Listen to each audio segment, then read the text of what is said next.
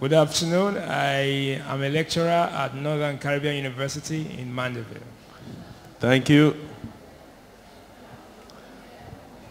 What?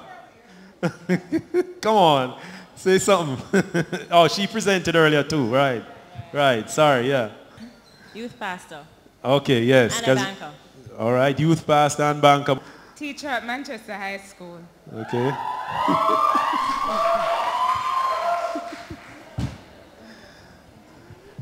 Teddy bear.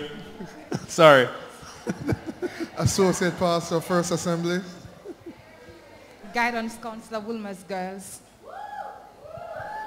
I'm in ministry at First Assembly. I'm the secretary and also counselor. First Assembly in Mandeville, all the way from cool Mandeville. Come on, make little noise, Sarah. Ryan Bailey, Guidance Counselor at Port Anthony High School. All right, we have first question that came up. What if you are going to school and you are in a class where you're alone as a Christian, or seem to be alone, and the children deliberately takes it on you to make you lose your salvation? What would you do? Panelists at your unction.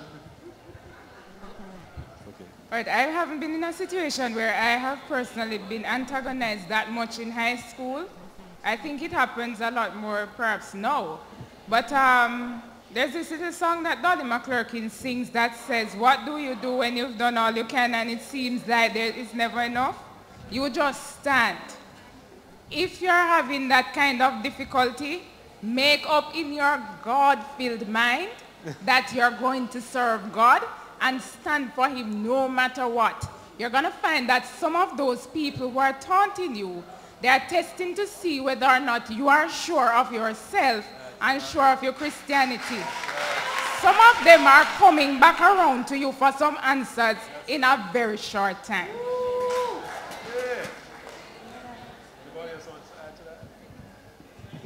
All right, and remember that Jesus Christ said, blessed are you when you are persecuted for righteousness' sake. He said, for great is your reward in heaven. So if people are doing anything to persecute you as a child of God, rejoice. Great is your reward, and stand for your faith.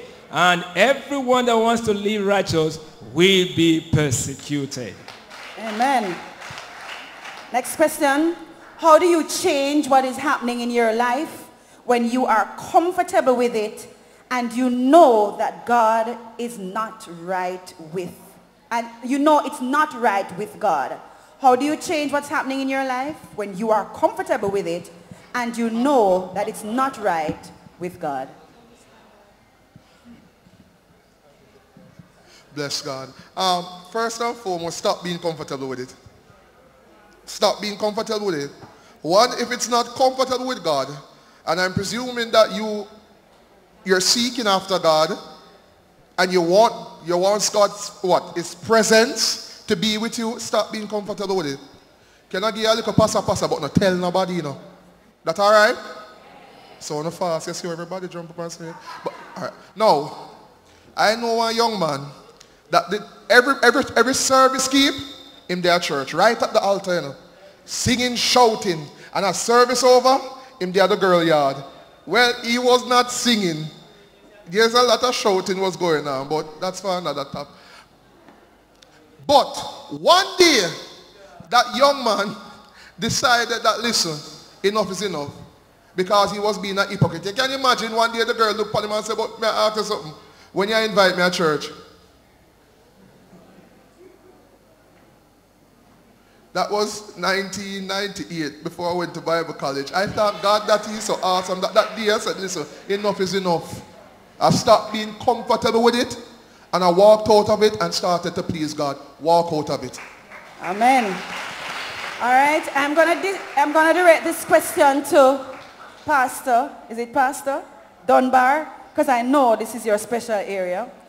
The question says, it's a little bit open, but let me ask it anyway. Is oral sex wrong? Because I don't think it is if you are married. And the only thing I think could change my mind is Bible evidence. as in the marriage, the bed is undefiled. Seeing you have already drawn your own conclusion as to what is right and what is not. You have really quoted a scripture, and that's the scripture, that's how it is. The marriage bed is undefiled. As to whether or not oral sex is wrong within the context of marriage, I will tell you that whatever impedes the tenderness of your conscience, that to you is sin. Right? And if it is that you are questioning the efficacy of what you're thinking, then I think you need to stay away from it. All right. Can we have a question from the audience now? Yes, a hand is right there.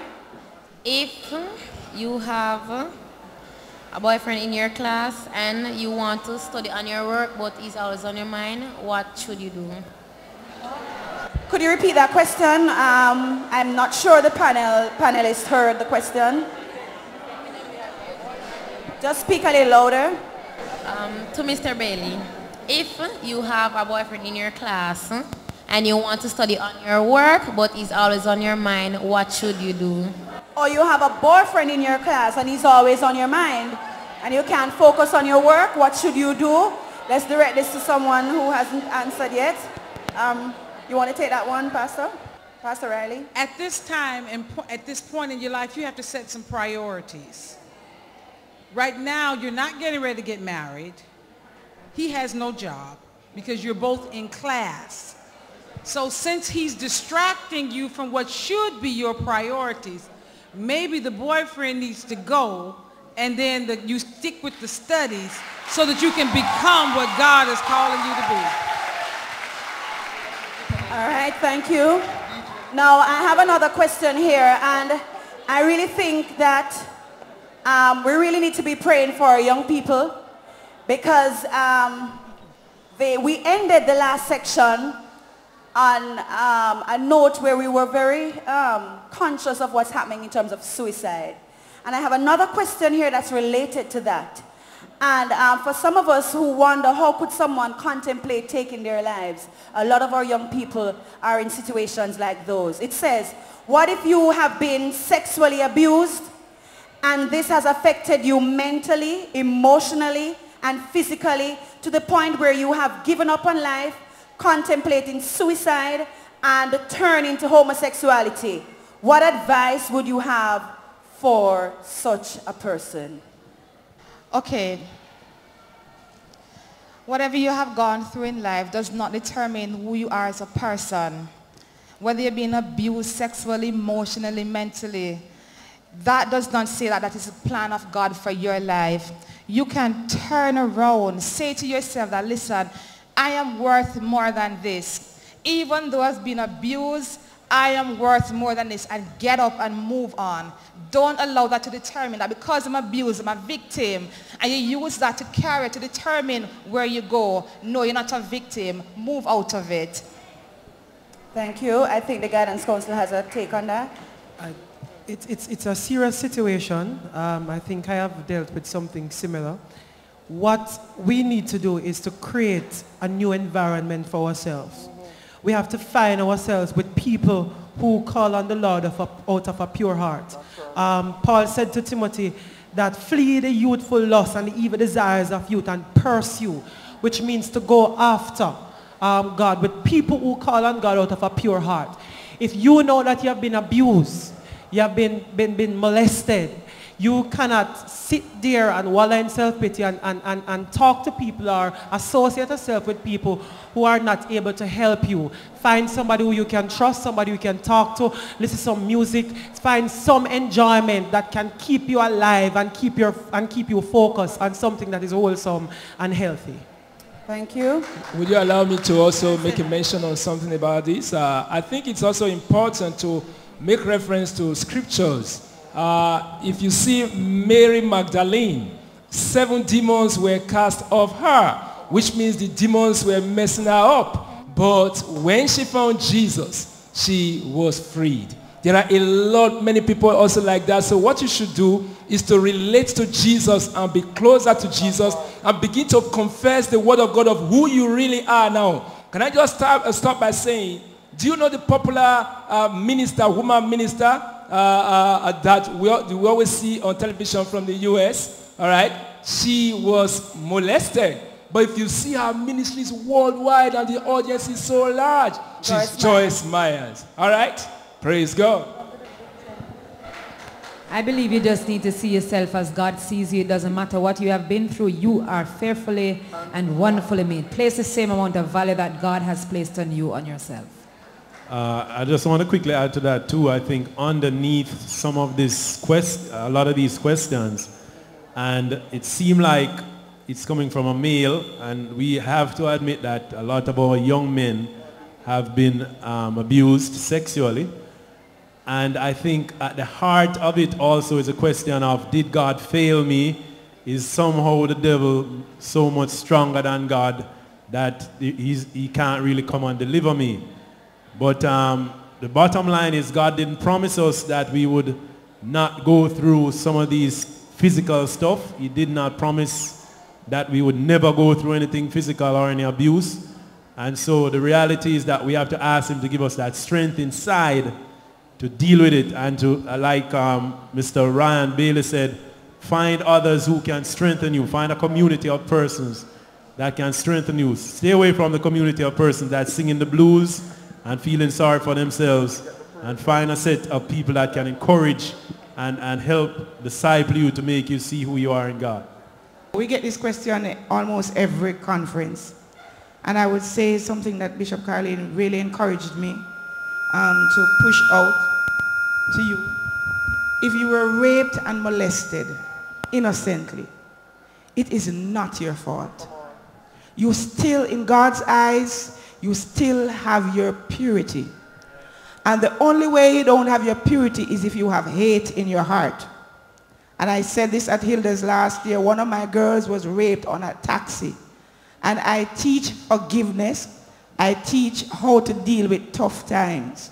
And I'm here counseling this child, and she's crying, and I'm feeling upset and angry. And I look at this young lady, and she said, Miss, I was saving myself, and the driver took me off. I was the last one in the taxi, and he raped me. And the inspiration of the Holy Spirit came, and I said, well, baby, guess what? God is in control. And I said, what do you want to do? And she began to pray for him. And she said, Lord, please save his soul. And the Holy Spirit said to me, this girl is pure. She has her purity.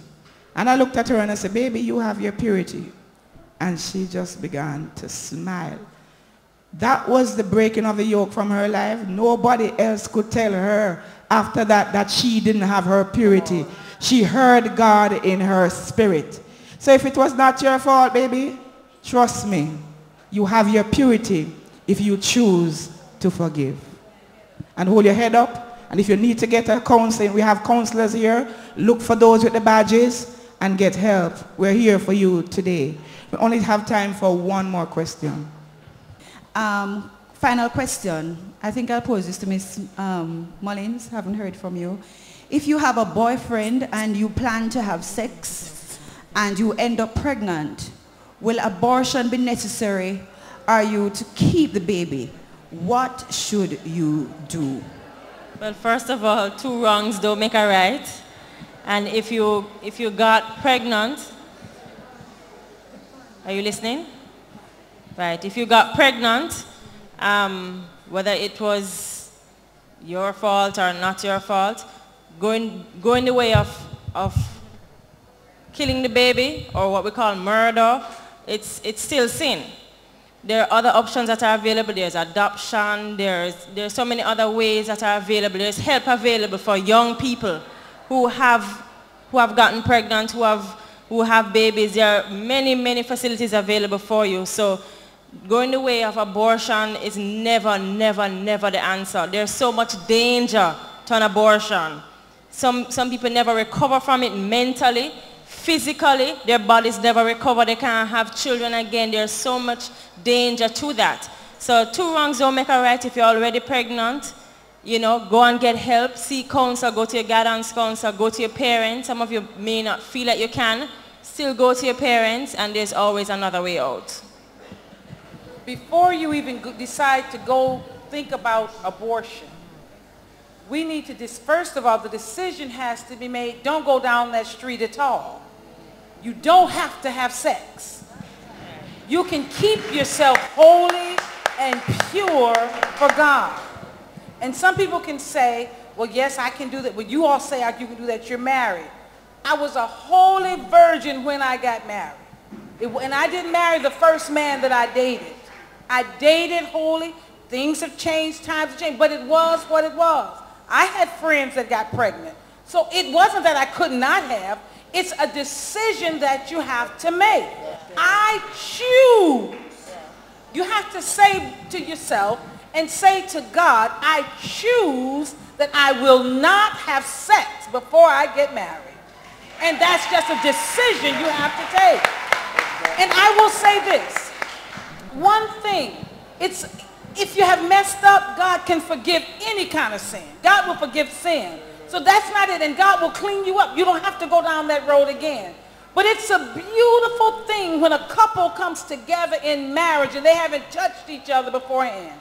Because they can truly enjoy each other in the beauty of holiness the way that God intended it. So rather than decide to go down the road and if I might have this or if this might happen, choose not to go down that street at all. Stay holy, stay passionate, stay pure for God, and watch God use your life as an example to other young people.